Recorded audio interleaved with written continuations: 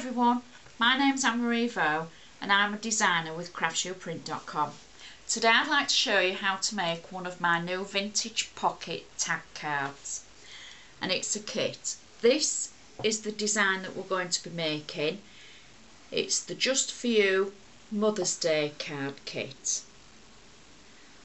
As you're looking at the finished sample, we can go to look at what's in the kit.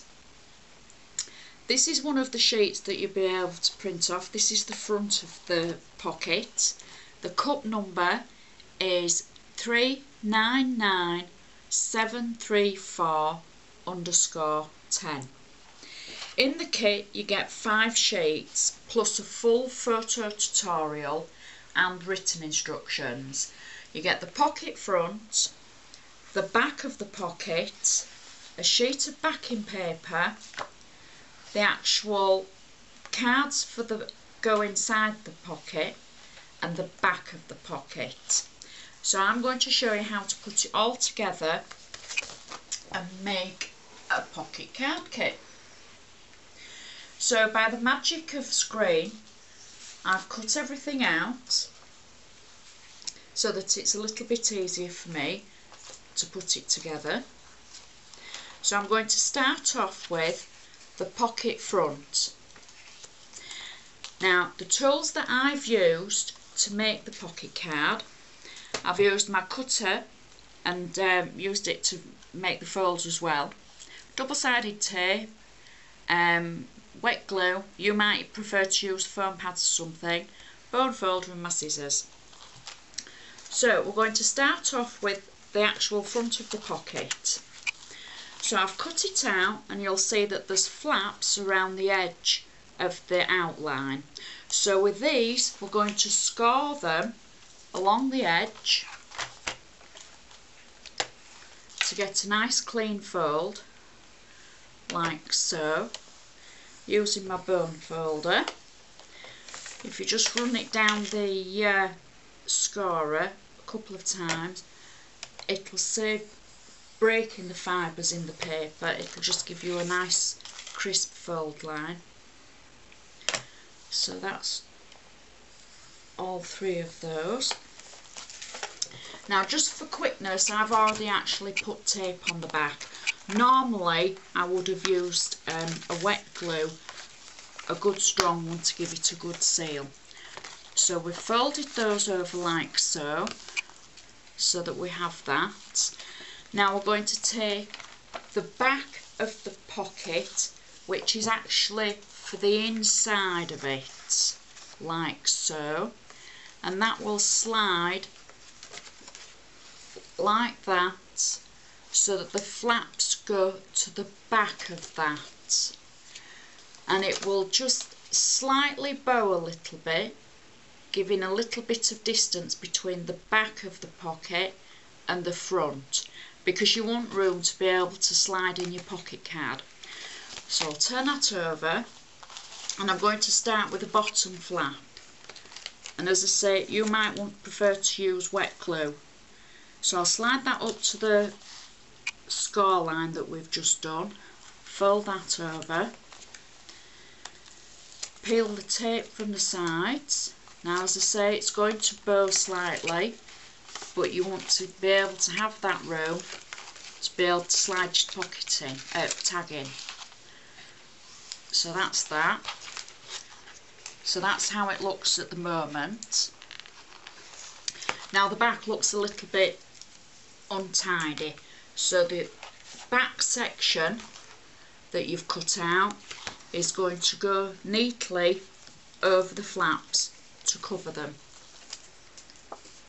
like so. Again, I've put tape on mine just for quickness. So what you'll do is you'll marry it up corner to corner to cover the flaps and to the sides, like so. Press it down and then it's all covered. If for any reason your folds are a little bit out or you don't actually catch the line, you could ink around the edges just to tone in. So there we've got the pocket, And now we're going to make the actual inside for the pocket. So we've cut the two halves out like so, and they're just going to go back to back. Okay, now I've put tape on mine again for quickness, but I would use a wet strong glue normally. Now before we stick them together, we need to make the ribbon pull for the top. And on the tutorial instructions I've put down if you want to cut out a piece from the backing paper that's approximately 4 inches by 1.5 inches. So you'll cut that and you'll fold it in half, and using a good strong glue or tape stick it together so it's just folded in half. And then just to break the fold a little bit, I run my bone folder along it just to get a smoother edge and just to get a little bit of movement into it, and I curl it over like so. So if we just literally do that, and if you can see as I bring it round like that, just to form a loop. So I've previously done that, and that's ready to put into the between the sections. So I take the top of the front of the tag, and I'm roughly going to place that in the middle. I think it could be about there, working backwards like so. So I firmly stick that down, and then I'm going to place the back of the tag on as well,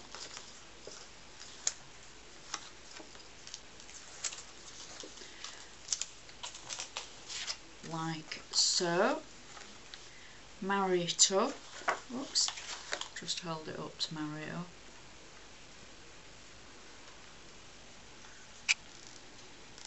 Oops. Now unless you've got a die cutting machine, sometimes you are going to get a little bit of overhang, so you might have to trim the edges. So press that firmly down, and that's your card with the loop. So to finish it off, I can put my card into the pocket. See, you've got the extra room where it bowed a little bit.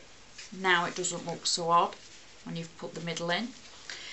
Now I've also included 2 bows. I'm only going to use one because I just think that it looks nice with one. However, there's 2 if you want to decoupage them. I'm going to use a wet glue just to add it to the front like so. There we go. So that's the finished pocket kit. I've also made a few samples of the pocket kit using ribbon as well as the actual paper ribbon, so you could embellish them or use anything on the front just to give it your own unique touch. So I'd like to thank you very much for watching. I hope you've enjoyed this cut TV, and I hope you like my pocket kits. Thank you very much, and I'll see you again.